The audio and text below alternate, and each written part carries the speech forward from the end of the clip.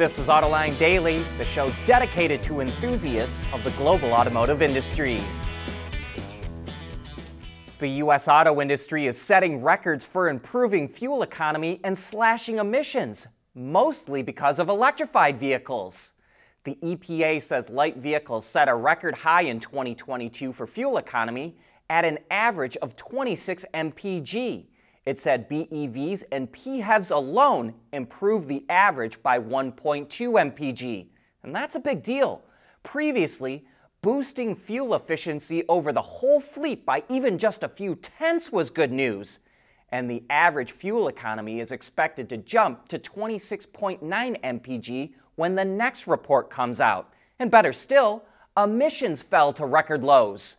CO2 emissions dropped by 10 grams per mile to 337 grams per mile on average. That's a 27% drop since 2004. Looks like the Cybertruck launch is getting off to a slower start than expected. Reuters reports that Tesla is struggling to produce 4680 battery cells with its new dry coating technology. Right now, it can only make enough batteries for 24,000 Cybertrucks a year, far short of the 200 to 250,000 annual sales target that Elon Musk has talked about. 9 different sources told Reuters that Tesla can't hit mass production levels with the dry coating of the cathode.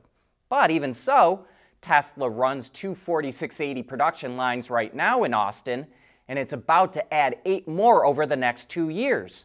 So, once it gets through production hell, it should have plenty of capacity. The question will be, does it need that much capacity? Can Tesla really sell 250,000 Cybertrucks a year? That's going to be one of the topics on Autoline After Hours later today. We'll have Sandy Monroe on the show, along with Tu Lee from Sino Auto Insights and Joe White from Reuters. The truck styling sure is controversial. Most people can't stand it, but yet, 2 of the auto industry's greatest designers heap praise on it.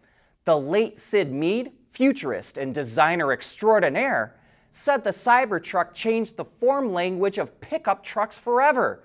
And Giorgetto Giugiaro, the famous Italian designer, calls the Cybertruck a masterpiece. He says it's the Picasso of automobiles. So, tune in later today to hear what our guests have to say about the styling on Autoline After Hours. Chinese EVs are pouring into Europe for one really big reason. They can charge twice as much for their vehicles. For example, the BYD Dolphin costs $15,500 in China, but it's $39,000 in Europe. Tesla's China-made Model 3 sells for 13,000 euros more in Europe than it does in China. Even though Chinese automakers double the price, they're still selling EVs cheaper than what European automakers charge.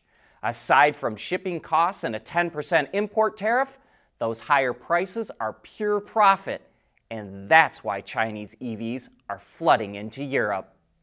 Meanwhile, Volkswagen is in deep trouble in China.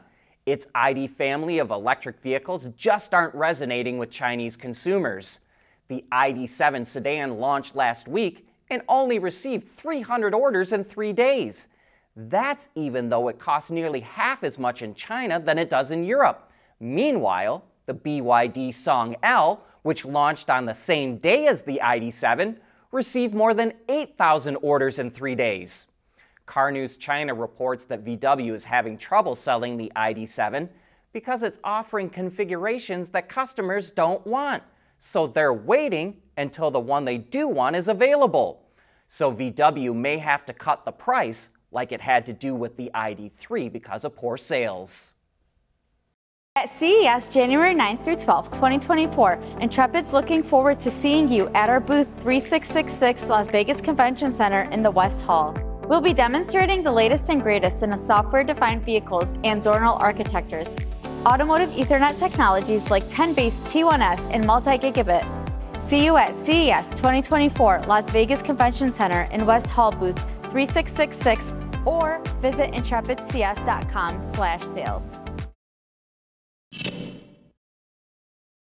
Even though GM's AV unit Cruise is under attack in San Francisco for being a safety hazard, Waymo says autonomous vehicles are far safer than human beings. It released new research that shows its vehicles had 0.41 incidents that resulted in an injury for every 1 million miles driven, compared to 2.78 incidents for human drivers. That's over 6 times safer.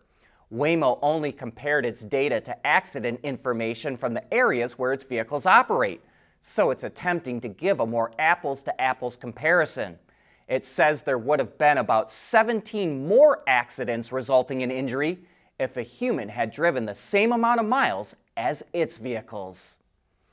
Chevy posted the price of the new top off-road trim line of the Colorado, the ZR2 Bison, and it's kind of pricey. The package, which includes unique suspension, steel bumpers, skid plates, and wheels and tires, costs an additional $12,000 on top of the ZR2, bringing the total price to just over $60,500, including the destination charges. Surprisingly, that's also about $3,500 more than the Bison package costs for the bigger Silverado pickup. Slowly but surely, we're seeing the impact of the transition to electric vehicles. Hyundai says it's going to close 2 forging factories in South Korea, which is something we expected to see.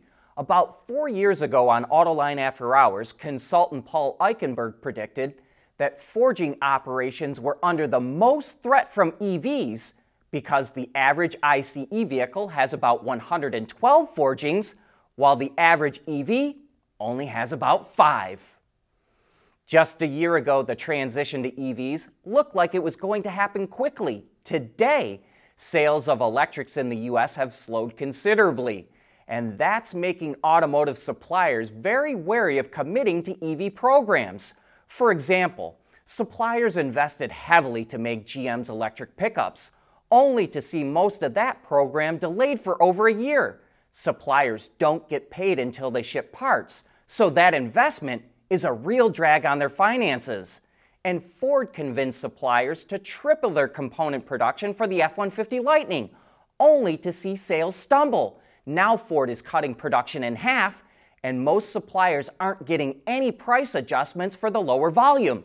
And this should be a warning sign to the industry.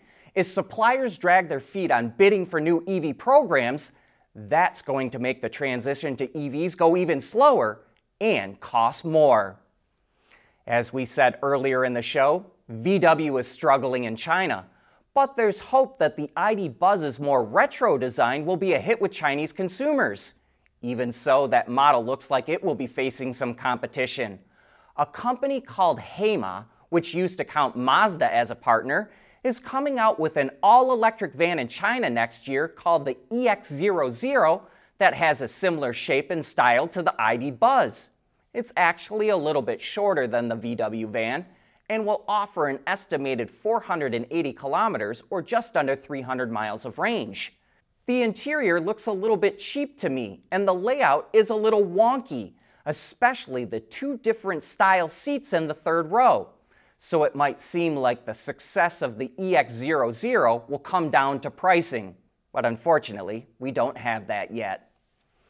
Generative AI like ChatGPT is the next big thing, but we still have a learning curve on how to use it. A Chevrolet dealership in California, Chevrolet of Watsonville, started using a chatbot for its customer service on its website. So someone asked the bot to write a recipe for the best pickup truck in the world, and the bot spit out a bunch of features that a truck needs to have. Then the person asked the bot to provide a list of trucks that met that list, and it spit out the Chevrolet Silverado, GMC Sierra, Ram 1500, and Toyota Tundra. Then the person asked the bot which truck it would buy, and it recommended the Ford F-150 as a top choice. The Detroit Free Press broke this story and reached out to the dealership for a comment, but nobody is saying nothing. And remember, this is Autoline's last day of the year. We'll be back on January 3rd, and until then, we wish you all happy holidays and a fantastic new year.